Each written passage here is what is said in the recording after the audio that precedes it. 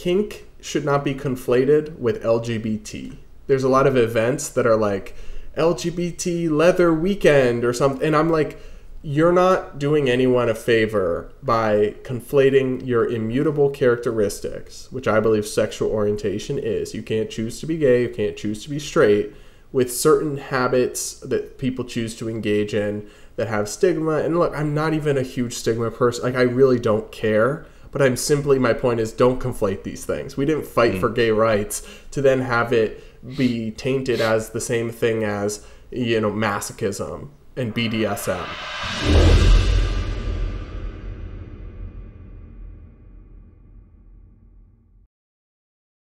Welcome to the Veritas Podcast. I'm Scott Veritas, and today I'm joined by journalist, commentator, and podcaster Brad Polumbo.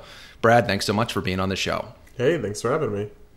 Yeah, it's great to have you on. I followed you for a while, and I wanted to, just for people who maybe aren't as familiar with your work, start off by asking you if you would talk a little bit about who you are, your background, and particularly how did you find yourself becoming somewhat of this libertarian, conservative commentator who's also, I think you're pretty close to me in age. You're kind of a millennial voice in that space as well. How did you find yourself in that position? Yeah, so it's kind of a funny story, actually, but I went to college at the University of Massachusetts Amherst. And folks might know UMass because they have the #1 food in the nation, but they also happen to have the only openly Marxist, like not a pejorative, like they would call themselves that, economics department in the continental United States. And so I just went there because it was a state school and it was cheap and I was from Massachusetts. But I wanted to study economics, and I went into this Marxist department, and I very quickly realized, guys, this is not for me. And then, it was one of those very hard left social justice campuses where they would try to shut down speakers. They had a cry-in the day that Trump won. All the classes, you just essentially had a therapy session to talk about your fifis and cry. It was pretty absurd. They had free speech zones, all this. So my college experience really kind of pushed me towards right of center political ideology and worldview because I was so repulsed by all the hard left. Then it took me, a few years of reading and studying and writing and thinking about ideas to kind of figure out what did that mean for me, coming at it from the perspective of somebody who's not particularly religious, who is gay. I don't think I was ever very drawn to hardcore social conservatism, old style social conservatism. But I also wasn't exactly drawn to Trump, wasn't a huge fan of him. And so, especially at that time, it's like, okay, well, what do I believe? I know I'm not on the left, but I'm somewhere on the right. And I found myself kind of drawn towards, like, as the least of all the bad options, Gary Johnson in 2016. So that's who I voted for. And then just, exploring kind of libertarian and libertarian adjacent thought in economics, whether it's Hayek or Mises or Milton Friedman or Thomas Sowell are my two favorites. And then reading a lot of kind of liberty and right of center ideas and arguments and magazines and that kind of thing.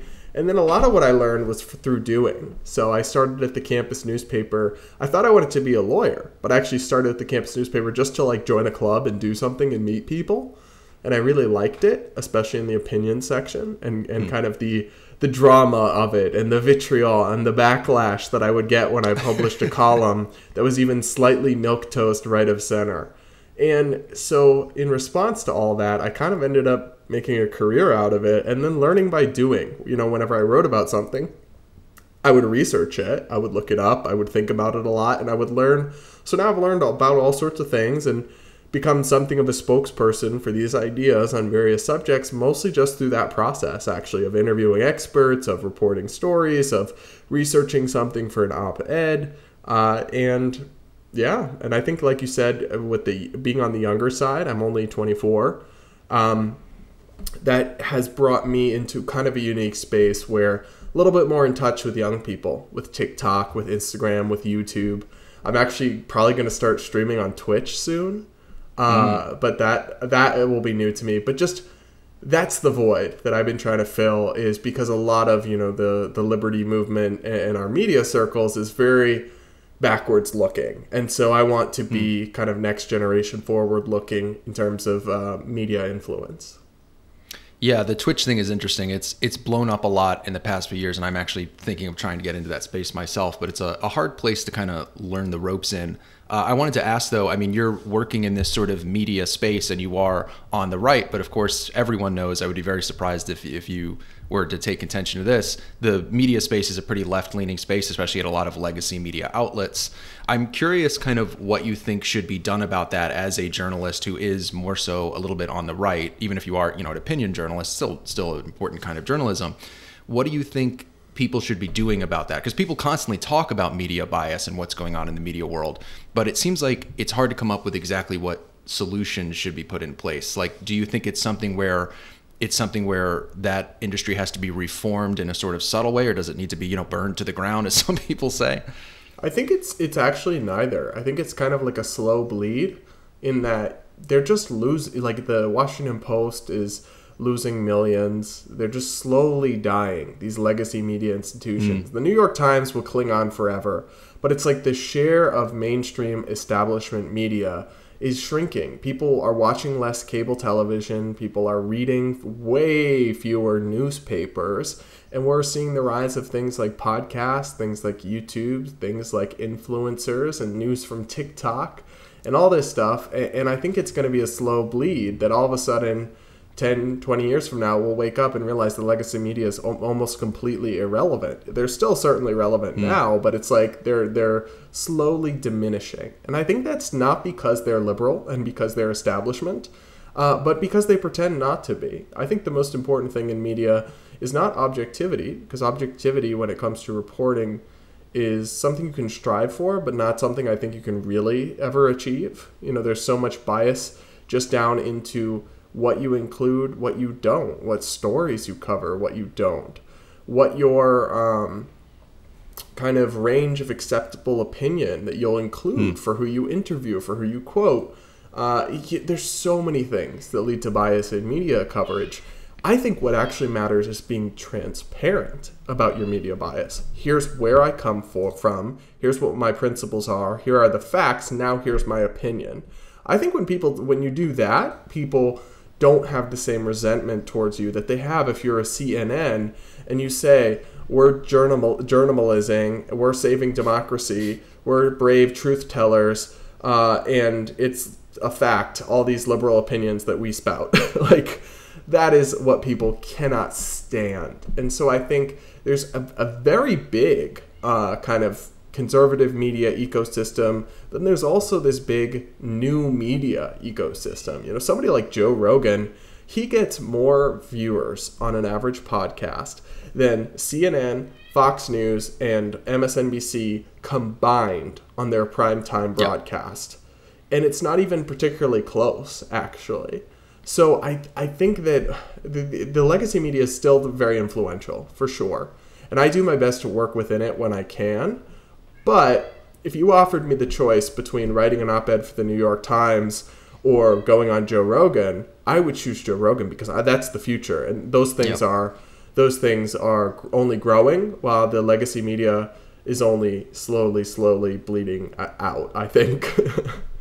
Yeah, it does seem like their days are kind of numbered to begin with. I mean, we saw, I think CNN tried to launch, what was it, like CNN on Plus. the go? Yeah, CNN Plus. And it lasted all of like 2.5 weeks before they were like, this is a disaster. We can't continue to operate this for very long at all. And there's also been a big shakeup there. I know they got rid of Brian Stelter and his show, and I think the CNN is kind of trying to seem like a little bit more objective, like especially now that Trump is out of office. I don't know what they're trying to do over there. Late, though. Extremely, yeah. I was like, the time for that was maybe 3-4 years ago at the latest.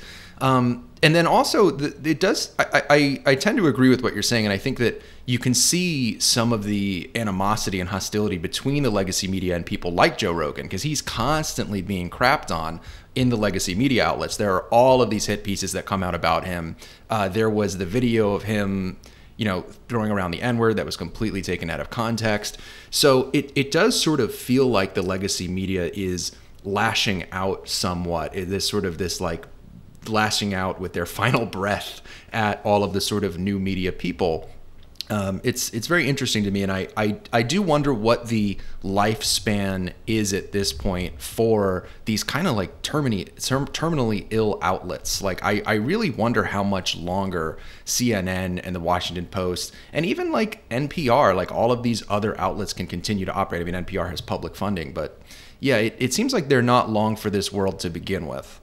I think that you know, maybe the biggest ones will always be around because they'll be the hardcore Democrat partisan active progressives that will read or watch it every day. But at some point you're talking about like 3 to 5% of the country, and you just can't sustain these massive multimedia conglomerates off of this anymore. That's why they're constantly shrinking. I just, you know, I don't feel particularly bad for them. Generally, I don't like to cheer when people lose their jobs, like, because especially in media where employment can be fickle. Like, I'm not one of these people that went and celebrated Brian Stelter getting fired. However, he deserved to be fired, right? Like, he was, for folks that don't know, he was their like media ethics beat person, like on media bias and everything. And he's just, oh my God, just carried water for Democrats and did absolute hit jobs against conservative media all the time. And it's like his show had terrible ratings for a reason. And that's because people knew he was basically a Democratic activist, which is fine, be a Democratic activist, but then at least admit that that's what you're doing. Don't pretend to be some neutral arbiter of objective journalism and facts and truth. There's also this preachiness to it. People really hate being condescended to. And I think that the kind of establishment liberal media is really condescending to people, yep. Right? It's like, well, here's the fact check on this because you can't possibly be expected to understand this thing. So here's what experts are saying. And then there's so much bias. Which experts? Very rarely do experts agree on something. But for the longest time, if you read the New York Times coverage of a COVID-related issue, they would only have a very certain subset of experts talk about it. Not people who might have say, you know, actually those cloth masks don't seem to be doing anything. Or, you know, you still can spread COVID if you've been vaccinated. Like, these are things that, think of the lab leak theory of COVID-19. The idea that in Wuhan, in this lab, they had taken in the virus from some sort of animal, were experimenting or studying it, and accidentally it got loose. And that's how COVID started. That was originally banned from Facebook. It got you banned if you mentioned it because it was a conspiracy theory and misinformation. And here we are a year later, Dr. Fauci says, actually, that's a legitimate theory. And then all these experts come out of the woodwork. But it's like there actually were a lot of people saying that. They just weren't being included in the conversation by the gatekeepers. But thanks to social media, the gatekeepers are really losing power and dwindling. Because it used to be that, like, if the newspapers wouldn't write about you, if the TV networks wouldn't have you on or cover your story, nobody was hearing about it. Now, I mean, there's so many ways to get it out there. And that's why they're slowly dying. Yeah, people don't like that hypocrisy and that condescension. I mean, another example was the Kyle Rittenhouse thing was, you know, I think at one point you couldn't share that on Facebook. You couldn't say anything about him possibly being innocent, and it turned out he was innocent, and even CNN had legal analysts saying that he was innocent. I got banned from TikTok for saying that he defended himself. There you go. After the jury acquitted him. That's unfathomable. I mean, the Kyle Rittenhouse is a communist app, so what do you expect? Yeah. But. Yeah.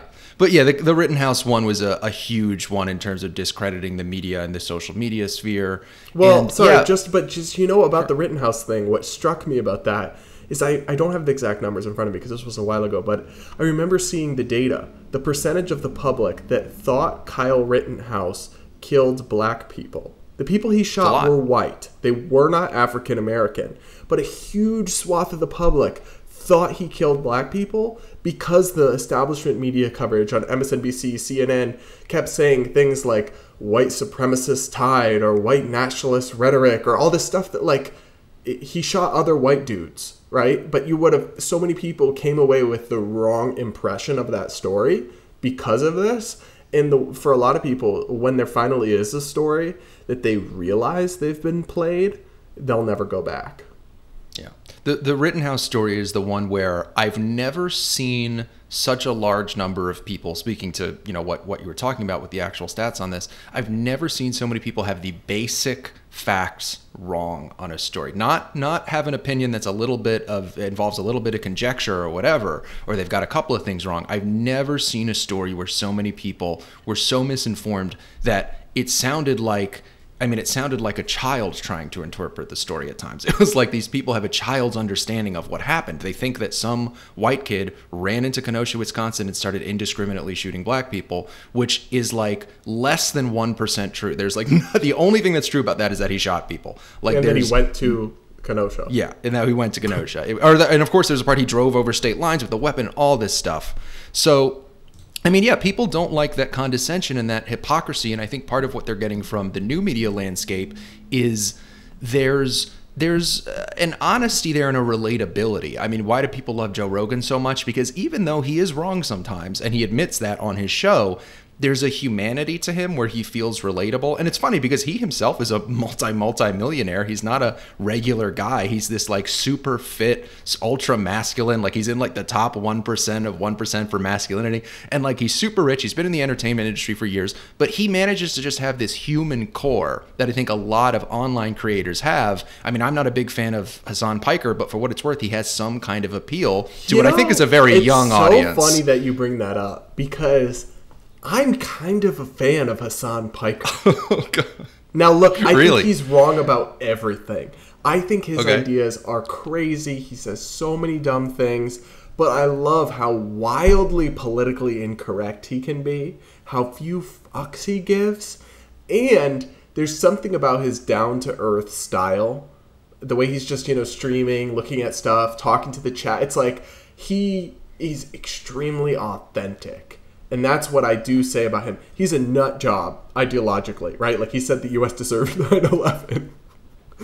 But I really do appreciate that about him. The way he talks about things and is so authentic and down to earth. And then he's in touch with young people. Like he's constantly looking at viral content, like games, Twitch stream. He's like 10 steps ahead of everyone else in political commentary and influencing in terms of knowing where the next generation is at.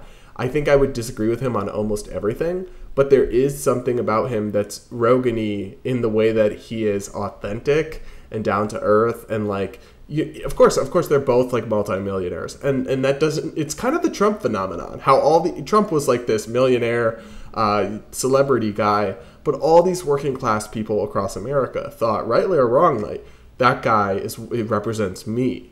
Why? Not because he's actually like them, but because he doesn't come off as hating them or judging them or thinking they're rubes. He comes off as sympathetic to them. Like he cares about people like me.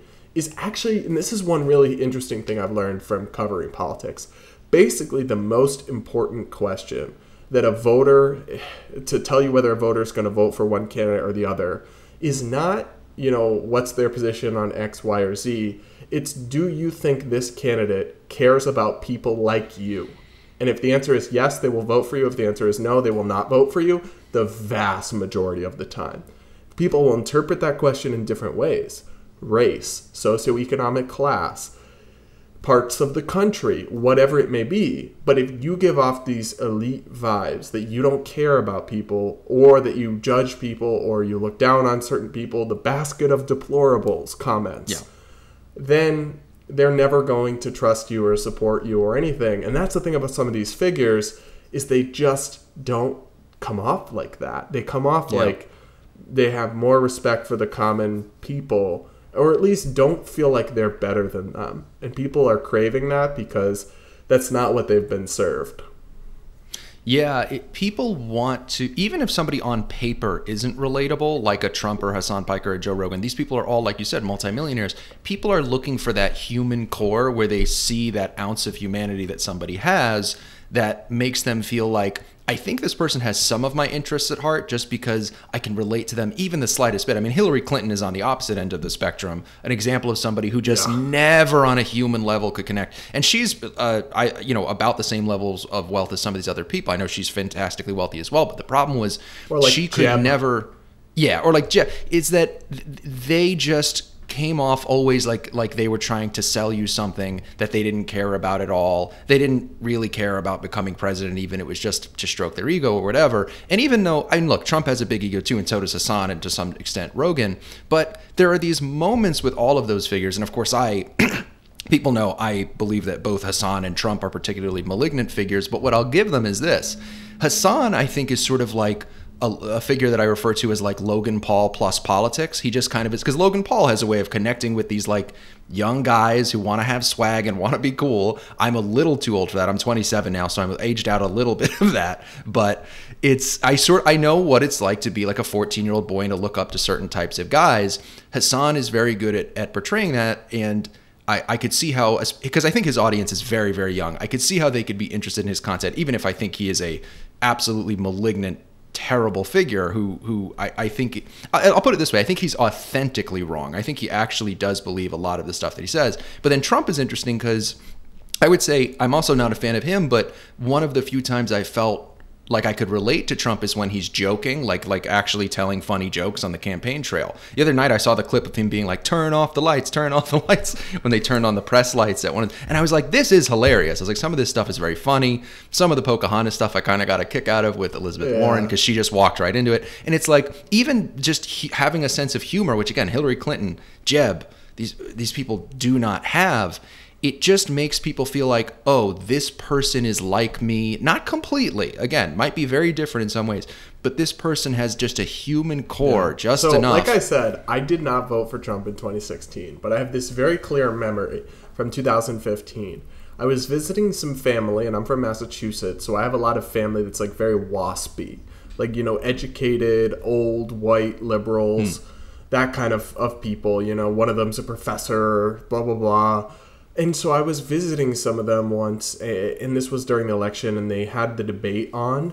And this was the debate where Hillary Clinton goes, well, I'm just glad Donald Trump isn't in charge of law enforcement in this country. And he goes, 'cause you'd be in jail. And then I just burst out laughing. 18-year-old me is guffawing in this room. And all these stone-faced 60-something WASP liberals are just looking at me mortified, like, oh, the indecency. And it's like, I didn't like Trump, but I loved the fact that he was just like willing to just be real and not so, he didn't have a stick up his butt in terms of, oh, how could someone say something so indecent? Like, there was just something raw and real about that even as somebody who wasn't a fan of a lot of his policies and a lot of the things he said, I liked that element of it. Like, he's actually willing to say the quiet part out loud that everybody thinks.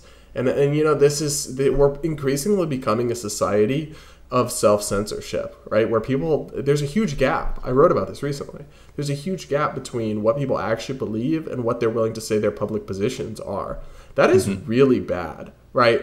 For our country. That leads to more polarization, more distrust, decline in your community, your sense of community, and, you know, the debates and the expression and the back and forth that makes the kind of whole First Amendment marketplace of ideas work.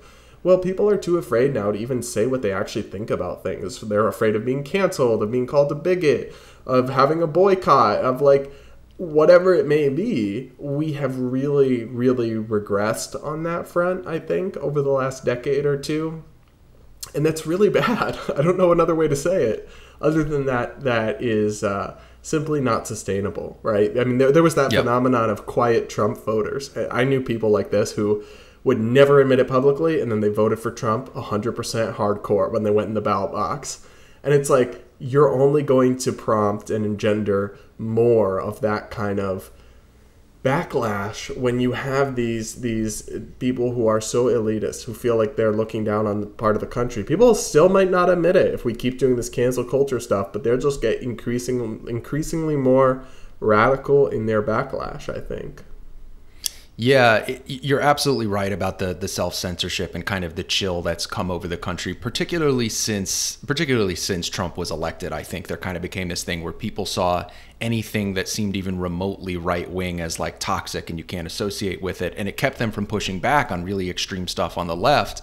A lot of the extreme stuff that I think people are afraid to talk about has to do with, like gender ideology, some of the more extreme things in the trans activism world and stuff like that. You mentioned before that you are an openly gay person on the right, and I know that you've had a couple of run-ins with the kind of like LGBT activist world, particularly, coming from the left. One of the things was that you kind of spoke out against some of the kinky stuff going on with the pride parades and things like that, and some of the BDSM imagery and all of that that's going on. I just wanted to ask you in your own words, kind of what was your position on that seemed to get you in a little bit of hot water with the woke left side of things in the LGBT activist world? Yeah, look, I've kind of always said that I'm somebody who on social issues is kind of middle of the road, maybe center right. And so when I'm around like woke liberals, I feel like, what, WTF, am I Phyllis Schlafly now? But when I'm around conservatives, I'm like, whoa, I'm a libertarian. Like this, y'all are crazy over here. So I've clashed with both the far left social justice crowd and the, hard right, ultra traditionalist social conservative crowd.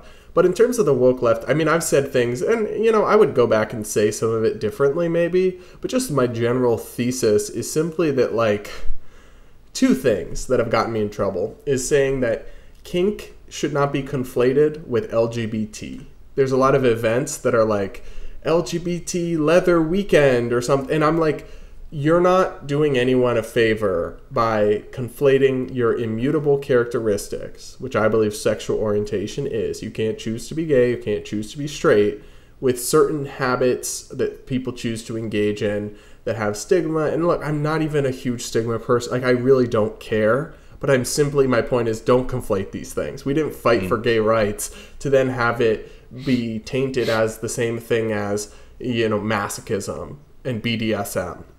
Right? Like, that's not what it is. And so I've pushed back on that, which then gets you vitriolic backlash from the people who think it's all intersectional and you have to have unfettered, libertinism for everything. And I just don't believe that. I don't agree with that. But then the other thing that I've said is, look, I know you talked to Buck Angel on your show before, and he's a very important voice on this, but I have a lot of compassion for people who have gender dysphoria, right? I think they're a very, very small segment of society is born into experiencing intense gender dysphoria from a young age. And those people who truly it persists in, I think when they are at the age of consent, 16, 17, 18, whatever your state may be, maybe medically transitioning is the right thing for them. And if they do, power to them. Live your life. Like, I really will have no problem accepting that.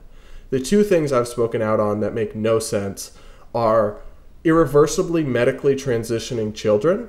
The idea that you're going to give puberty blockers. Well, first off, puberty blockers they're not the pause button that woke activists say they are.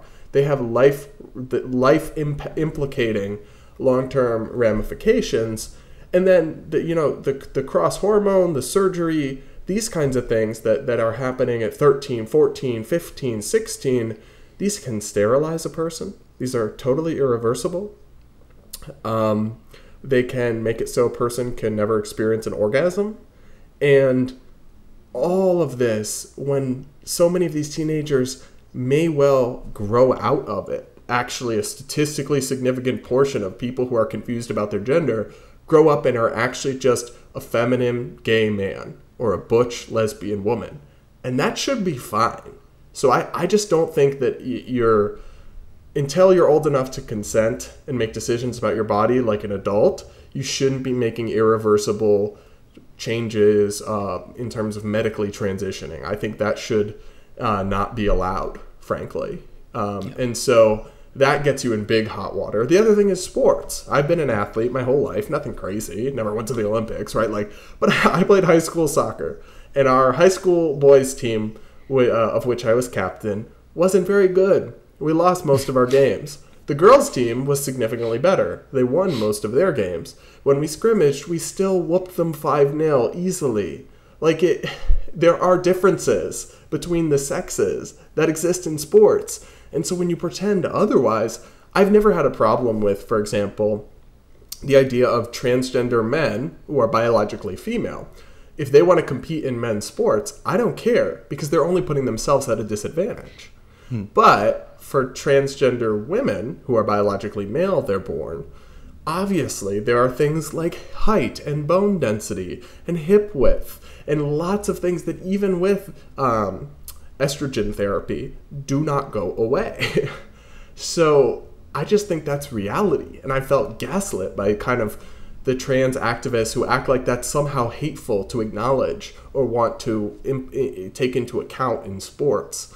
But at the same time, I do think there's a portion of the right, the old school social conservatives, who genuinely are transphobic in the sense that they think transgender people are gross and disgusting and bizarre, and they want them to not exist. I really increasingly they just have no compassion or space in their heart for the idea that some portion of people genuinely as adults will live differently like this. And I think I've increasingly come to feel that way. So I actually think the positions I've just outlined, sensibility with children and sports, letting adults live however they want, is something that like most people in America would generally agree with. But on Twitter, on either side, that makes you either like a woke leftist who wants to destroy, womanhood in the eyes of the trad cons, or a sellout crypto fascist who wants to, I don't know, get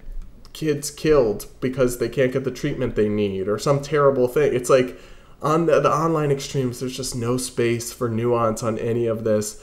But that's why I have to remind myself that these online spaces aren't really real life, and that sometimes when I'm getting dragged or ratioed for taking one of the positions that I've just said, it's only because I'm dealing with an echo chamber of the most extreme, like 2% of one side of the aisle, and then actually most people would find those views pretty commonsensical. Yeah, it's unfortunate because I absolutely agree that the vast majority of what you just said is all perfectly mainstream opinion. It's where the median voter is on these issues. It's where most people are, is that they want to have compassion for everybody in the kind of LGBTQ plus sphere. I do have a tendency to forget some of the letters that have been added on, but the everything after T is fake. Yeah, that's I usually only say LGBT. So yeah, I mean, in that whole sphere, sometimes as a joke, I'll be like LGBT 1, 2, 3 do re mi to the third power, whatever's added in there. But I mean, everything you said, it does strike me as very mainstream opinion, perfectly reasonable stuff. And part of consensus building is that you need people in the center to kind of like be the ones to parse out the actual solutions to these issues. Like, okay, when are we going to let people medically transition? Where are we going to draw those lines? How are we going to handle it when people either have a diagnosis of gender dysphoria or they don't? How are we going to handle sports? It's very hard to actually problem solve when you have the loudest voices on the left and right saying no compromise, nothing.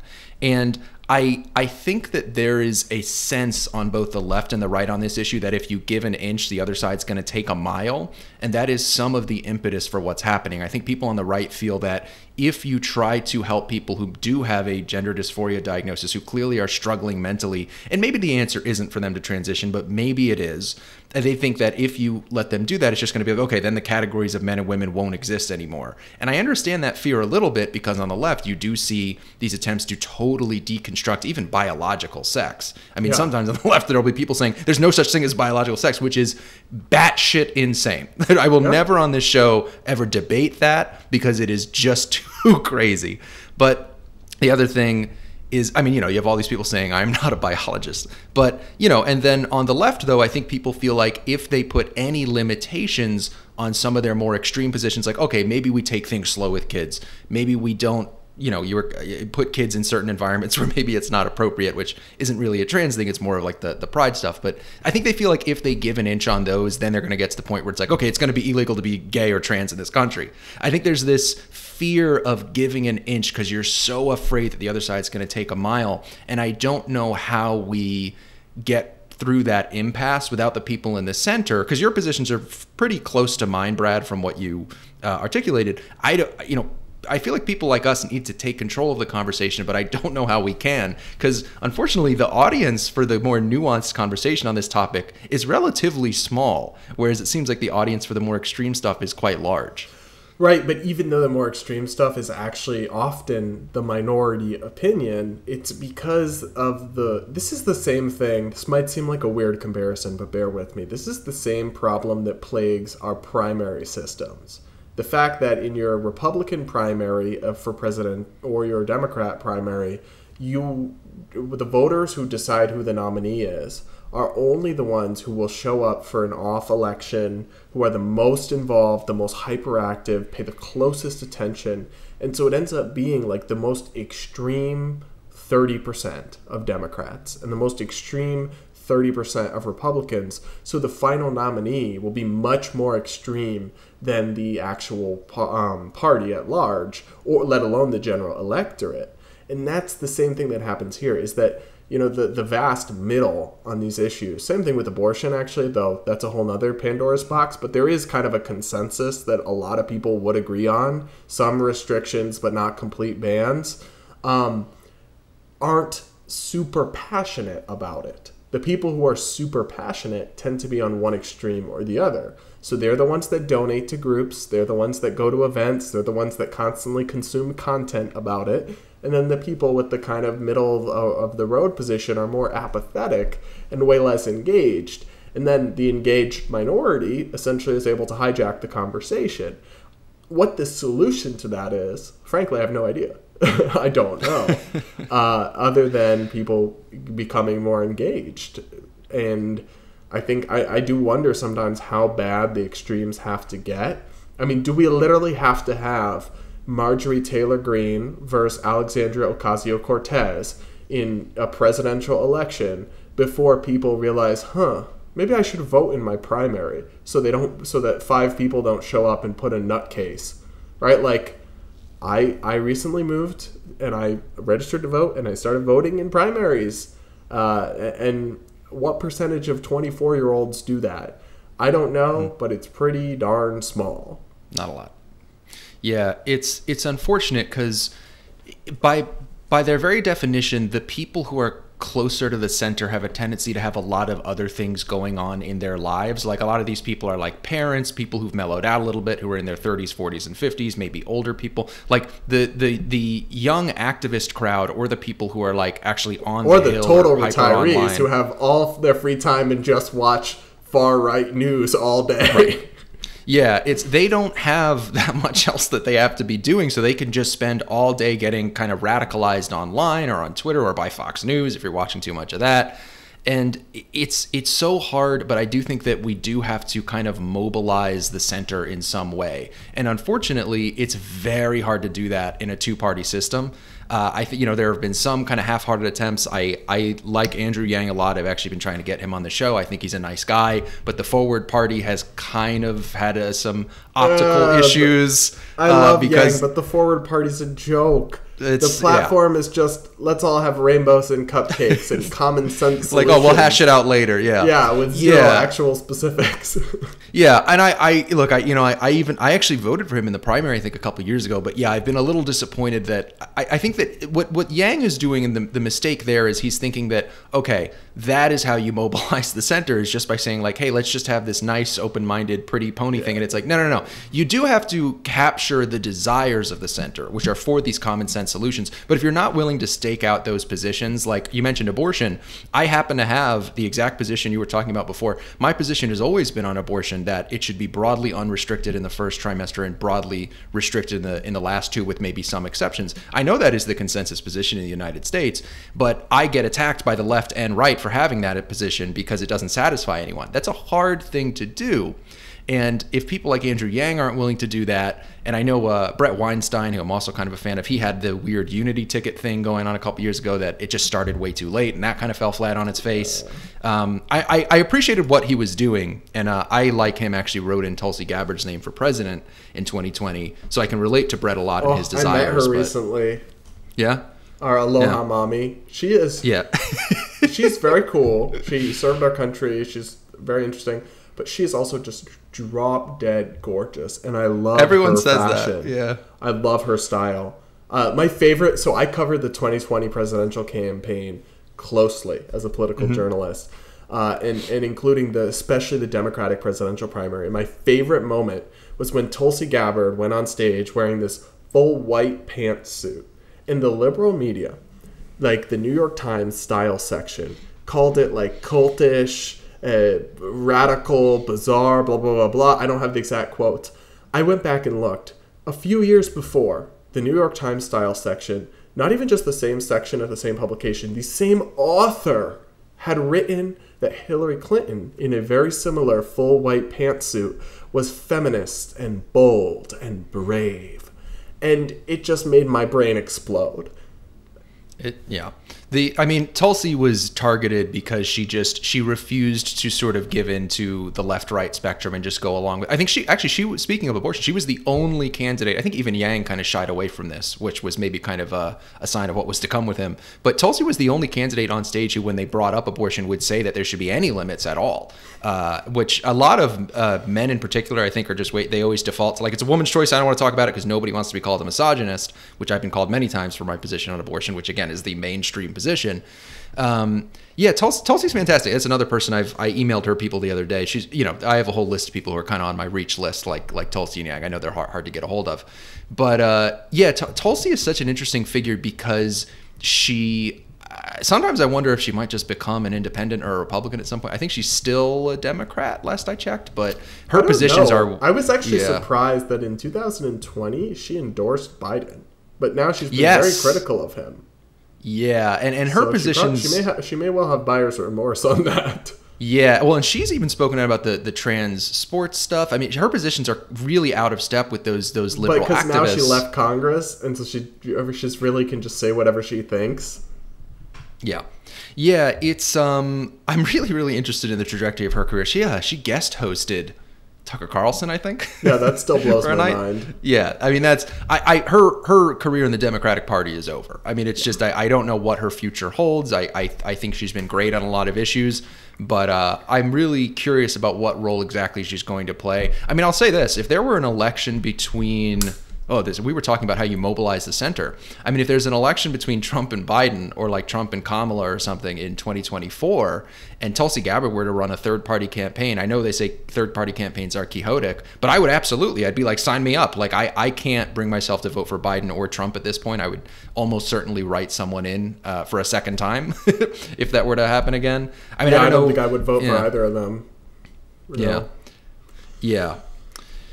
Well, Brad, this has been a good conversation. I know you were a little bit short on time, so today's going to be a shorter episode. But before we sign off, I wanted to ask if there's anything you wanted to plug or promote on the show today. Anything you want to, put your social media out there and all that stuff. If people like hearing me blather for the last 45 minutes, they might like my podcast. It's called Based Politics, co-hosted with Hannah Cox. Just search wherever you listen to podcasts, or go to my YouTube channel, just Brad Polumbo. All right, people, check that stuff out. Thanks for listening today, and thanks again to Brad for being on the show. You know the drill. If you're on iTunes, I want you to leave a 5-star review. If you're on YouTube, please like, comment, and subscribe. Let me know what you thought of today's conversation with Brad. Thank you so much, and I'll see you guys next time on the Veritas Podcast.